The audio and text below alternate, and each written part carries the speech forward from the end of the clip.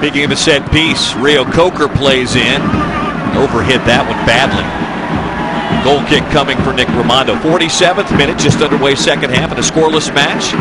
Bill Riley and Brian Dunseth with you tonight as João Plata will give chase. Plays a ball in. Gill, a header, and it's off the post and in!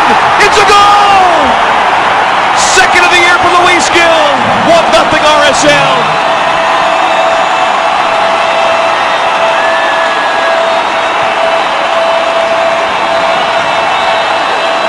The woodwork, which was so unkind a week ago, and really over the last 2 weeks to Real Salt Lake, gave them the benefit of a nice spin that time and a 1-0 lead.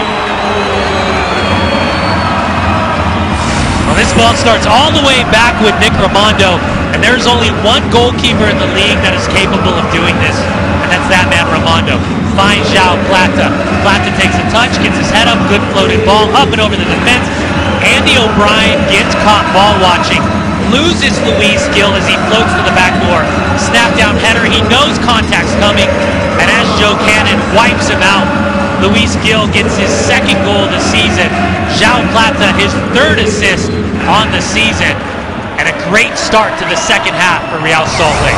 Second goal of the season for Gill, second by head, and in that same goal for Luis Gill. Here's Tybert back the other way.